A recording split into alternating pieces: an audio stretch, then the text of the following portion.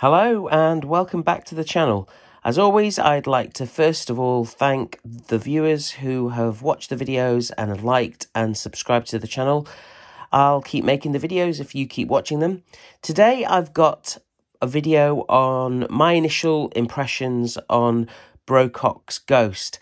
Now, I feel like I'm very late to the party. This rifle's been out a while now, and a lot of the airgun community that I'm in touch with have spoken very highly about this particular rifle, in that it's essentially a very refined version of Daystate's Red Wolf, not Red Wolf, sorry, Delta Wolf or Alpha Wolf, and every now and then the manufacturers get a rifle out first time and it's fantastic, and this is it apparently.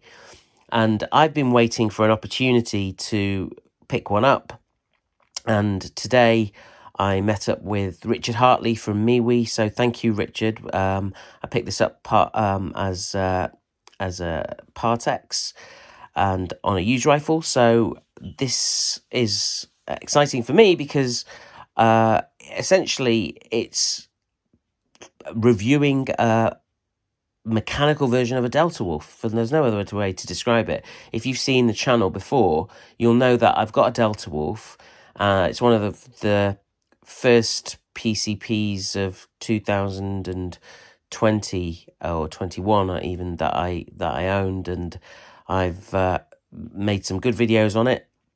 And since then, obviously, the market shifted and moved and evolved, and now we've got this, and I feel, as you can see, it's out of the box already. When I went to see the rifle at Richard's, he had it all set up with a bipod, and straight off the bat, I thought it looks very, very, very, very much like my Delta Wolf before I put all of the PRS additions onto it, but with one minor change, which is quite major really, the back end, and that being the dial section. And even then there were reminders of my FX Impact coming in, and also, to be fair, it's got not too dissimilar visual aesthetics to the FX Maverick, but that is by the by. This is an initial impressions video of the Ghost, so let's get to it. First of all, before we go into the initial impressions, I just want to comment on what comes in a BRK box. Quite a lot of bump, really. So first of all, there's a quality control checklist, which is good to see. You also, I'm just going to put these to one side as I show you them in front of the camera. This, I assume, was attached to the trigger, confirming it is the 177 version. This is the Plus version as well, the Ghost Plus in 177 Plus, in that it's got the 480cc bottle at the front. It also came with a test sheet, which I'm very keen to see how this thing does. And interestingly enough, I had a sneaky peek at the instructions, and the instructions, naturally, because it's BRK and associated with Daystate, said that it likes Rangemaster Sovereigns. Having said that, when I spoke to Richard about which pellets he thought it liked best, he suggested the QIS Streamlined, I believe, 9.56, with a smaller head so that the pellets fall into the magazine nicely, so 4.49s or 4.50s. So I'm going to be trying those. But here is the test sheet from the factory, dated 14th of January. So, again, what do they use? 4.50s, pellet weight, 8.44. It doesn't say the manufacturer, though. That's awkward, though. Anyway, the test sheet. There's also a quick start guide. Not seen one of these before. Smaller pamphlet, small little quick start guide. Apparently, you can get the full pamphlet if you scan here, which I'm just doing that. Then over here, you can see the instructions in full. It goes up to 250 bar, Also, I wanted to comment on, I'll show you in a minute, where the, I'm getting sidetracked. Look, here's a section on the pellets where it says very clearly, shooting up to 12 foot-pounds, use Rangemaster Sovereigns, 8.44 grains. So I'm assuming they used the Rangemaster Sovereigns in the factory. Or there's Sovereign Hunters, slightly heavier at 10.3 grain, or the Rangemaster Kaisers at 8.64. Anyhow, a quick start guide, just talking about the basics of loading the magazine, filling the rifle up to 250 bar, where's the safety, how to cock, and finally at the back end, the power adjuster and the regulator. Now, just very quickly worth noting that this particular attachment here is not on this particular rifle here, because this is a sub 12 version rifle, and I'm assuming to adjust the regulator is only on the high powered versions. So yeah, that's not on there. That is not on there. Right, what else? I dropped, typical, the little bag of trigger keys, trigger Allen keys, and some breech seals. There you go.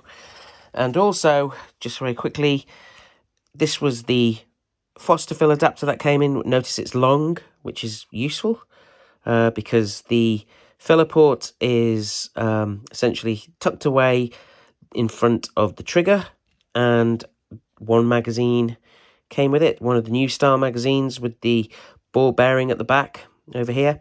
The good thing is that because I've got a Delta Wolf and I've got some spare magazines, I can use those magazines with this. So I will be migrating some of my magazines from my Delta Wolf over to this so I can do the... And again, I'm sure some of you have seen the Delta Wolf, and also this, one of its features is that you can feed magazines in from the left or the right. And if you're fortunate to have two, you can have one magazine in at the moment, in the breech, and then when it's empty, you can push the other one in, which pushes that one out, and there you go. So you can have two magazines on the go, essentially, and get double the shot count. So that's what I'll be doing. Anyway, let's have a look at the rifle. So one of the first things I noticed, which again, it's a pet peeve of mine, and I'll say this, is why are these always slanted? Even when the pressure gauge, the fill port is under here, which has a dust cover. And again, it's not like the Alpha Wolf, which doesn't have a dust cover. This one does have a dust cover. And there's the filler port. But it completely evades me that the manometers are twisted to one side. Why can't you just keep them straight? And again, the same thing if I flip the rifle over for the regulator. Anyway, what else did I notice? Initial impressions. I noticed the reg was set to 100 bar. I thought, again, my eyesight's terrible close up. When I was at Richard's, I was like, is that 75 bar? And he corrected me, no, it's just a little bit over 100 bar the reg is set to. And again, the last rifle I shot with the regulator set to just over 100 was the JTS Aircuda Max. And I also think that my Delta Wolf is set to 100. The others that I've had recently have been set between 50 and 75 bar. So, interesting. 250 bar fill on this, shooting down to 100. So, let's say, on assumption, you don't take it to 250, fill it up to about 230, and then go down to 100 bar, just so you've got those sweet spots in terms of not just the shot count, but also some, the good shots between 230 bar and 100 bar, whilst the regulator is doing its thing. It'll be interesting to see how that works. So that was another initial impression. Also worth noting that Richard attached this extra Picatinny drop down to the Picatinny, the short Picatinny at the front, just under the bottle, because he said that when you touch a bipod, sometimes the bottle gets in the way, or it can get too close to the bottle. which is why he's added this. He kindly offered to leave it on for me, so I said yes, leave it on. I can always remove it by undoing these screws and removing the trigger guard and then sliding this thing off. Having said that, I might, and I'm going to be just having a look around, if I might get the PRS extension over here, so that there's an extended Picatinny rail over here. I was also toying with the idea of getting the bag rider at the back. So I feel like I've kind of bounced from pillar to post. Most of these unboxings or initial impressions, I kind of do them in some form of logical order. But I'm just bouncing from pillar to post on this one, so you have to bear with me. Let's go to the back, actually. So notice at the back, first of all, this is hard plastic. It has been manoeuvred so it can position down. By undoing this screw here, it can slide up and down. Having said that, you can completely take it off and put the PRS equipment, PRS buttstock on there, which has the hooks. Again, not too dissimilar from my Delta Wolf. This reminds me, the fact that there's kind of finger slots here reminds me very much like my Impact. The power adjuster wheel is over here, and the numbers are backwards because I'm flipping the rifle over. The actual setting is over here. Now I'm going to chrono this the first available opportunity to see what it's shooting at max power. Also, I noticed that the cheek rest, which you can slide forwards and backwards, has been positioned backwards slightly.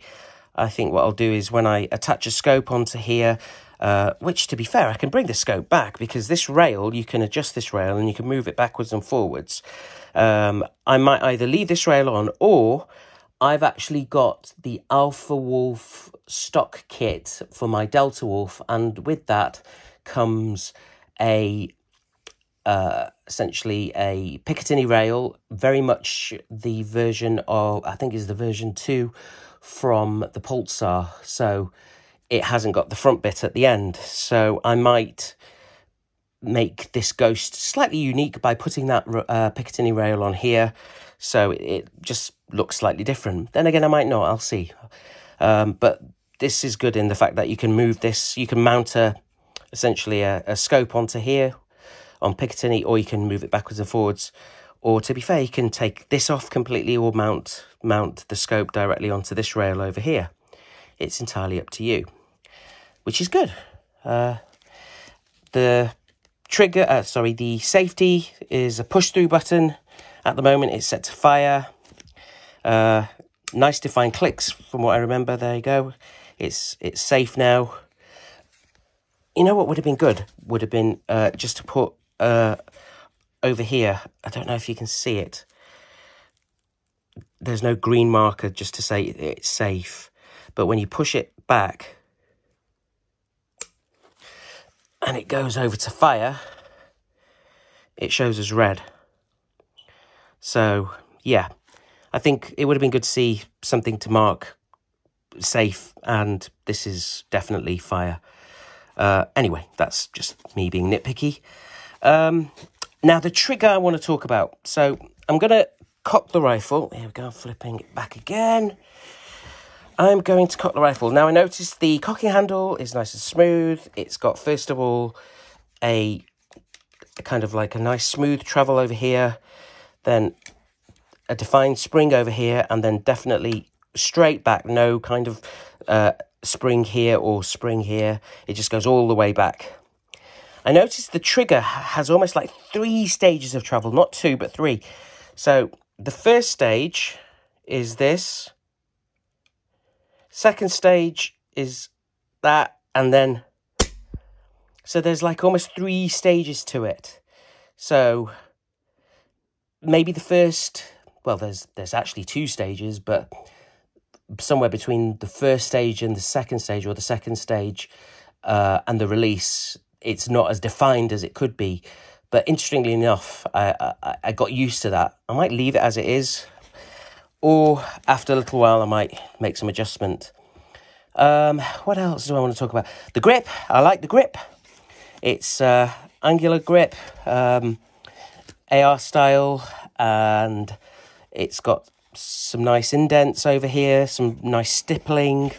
I'm assuming you can take this off at the bottom. I think you can, although I'm not going to mess around now and do it on camera. But yes, the stippling is nice. It feels very prominent in your hand when you've got the rifle gripped. So just grip it there. Yeah, so that's nice. You can feel it there. So that's interesting. What else do I like about the rifle? Let's talk about the pick rail at the front over here. There's Picatinny rail over here for toys on either side. One here, one here. What would have been nice is maybe they could have put one over here. You know what I might do is I might mount a Picatinny rail over here, and then I might put an overboard bipod on here just to make this different. You know, I might do that. Let's see. I'm toying with the idea of doing that. We've got a very short shroud over the barrel. And it is not M40 but half UNF, so that's good. Protected by obviously a thread cap, and I'll tell you now, if you are thinking of getting one, you're going to need a silencer if you're going to be shooting this in your back garden, because it has got a bark. I'll cock it again and I will fire it again. Now, you might not hear or appreciate that, but I'll tell you that it's not the loudest, but it has got a bark. But I will be using, just get up, oh goodness, there we go. I will be using a moderator with this if I'm planning on shooting it outside. Probably use this newly acquired BRK XL, which looks very nice when it's on the rifle. I'll show you... yeah, let's put it on actually, just to see what it looks like now. It adds a bit of longevity to the video, and also it increases the length of the barrel. The length of the barrel, not really, but you know what I mean.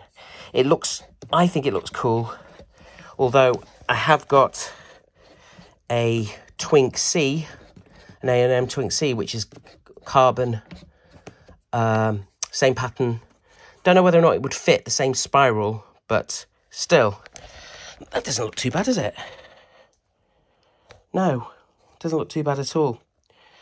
So it also quiets it down a hell of a lot. So listen to this, and then I'll do it again.